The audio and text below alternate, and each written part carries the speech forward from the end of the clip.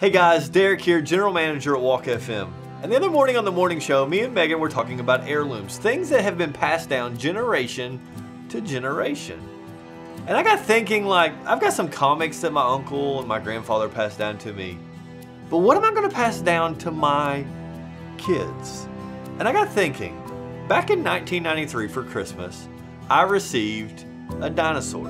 I was huge into dinosaurs, loved everything about them. Shout out Land Before Time.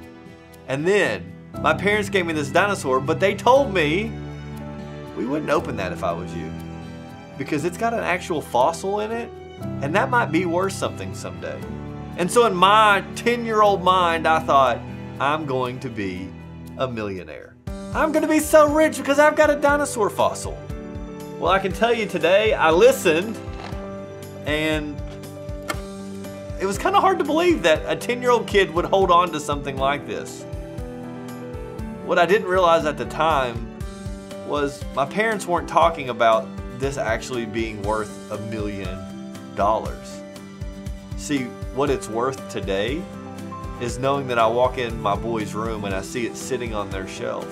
And I've been able to pass that joy of owning a dinosaur fossil, something that's really cool to a kid, on to both my boys.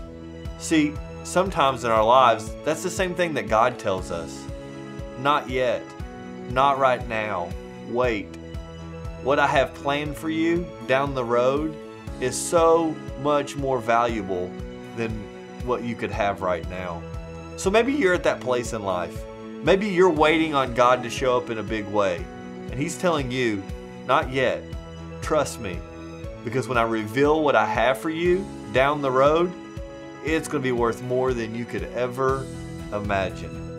I don't know, just a thought I had this week. Wanted to share it with you, encourage you, and let you know, hey, you're loved, you're valued, and you're prayed for by all of us right here at Walk FM.